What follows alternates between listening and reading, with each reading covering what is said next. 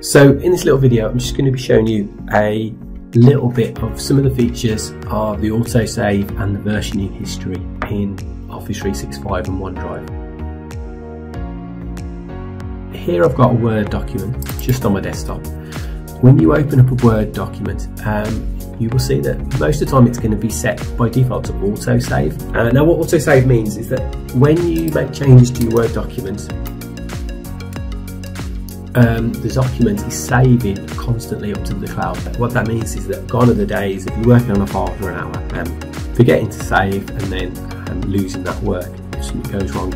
So even though I just made some changes to the files, I can close the Word document down, open it back up again, and those changes have been saved to the file.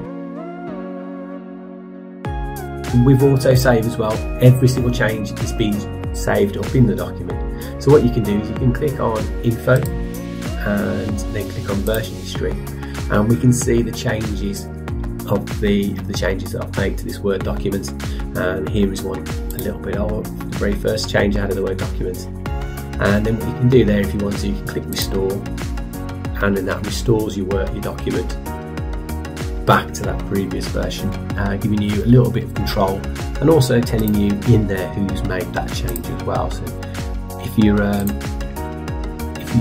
wondered about maybe who's changed a file, who's made a change, with that you can actually see who's made a change to the document with some good audit trailing. If you don't want to use autosave, you still get the version history. So I'm going to change that. I'm going to turn autosave off, and I'm going to make a couple of changes. So I'm going to go test, change, 1, save, close that down,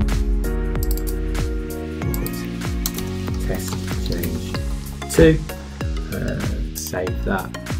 And if I go back into file, info, version history, we can see that change that I've just made there.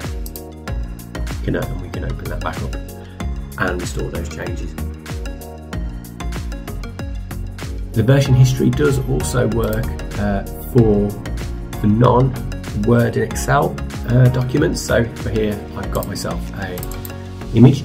I'm just going to open that up. I'm just going to bring this image on, and I'm just going to edit that file. And I'm just going to save that file.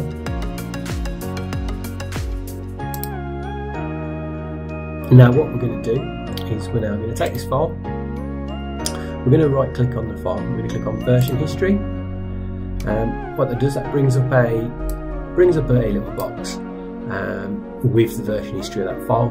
What we can do is go back to any one of those points, right click on those 3 dots there, and just click restore. Now it's not as instantaneous as doing it from inside Word and Excel, but if you give that 30 seconds or so, that file will restore. And that file's now just restored. What did actually happen is that the file, though it's restored, has now disappeared from its previous location and is now back on another part of my desktop. So as you can see, I'll just drag that back now.